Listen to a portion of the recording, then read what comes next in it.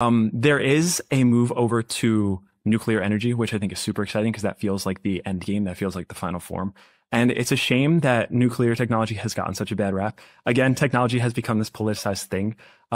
Very few people have actually died from it. It is very safe. The old power plants that did melt down are nothing like these new power plants. And there's this new company actually just last week. I think it's Valor Electronics. I could be butchering that, but they created this modular nuclear reactor that is the size of a large apartment, maybe.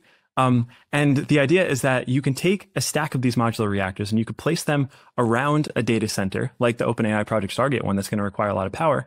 And it can be fully self-sufficient and fully stable with nuclear energy. And I think that is like a really fun direction that we're headed to, where we are now able to produce these things. We don't really have the regulatory restrictions and safeguards preventing these people from innovating and accelerating on it.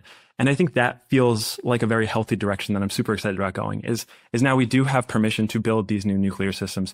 We do have permission to explore these new forms of energy that are necessary to power this world in which there will be a lot more robotics, a lot more manufacturing than we currently do today.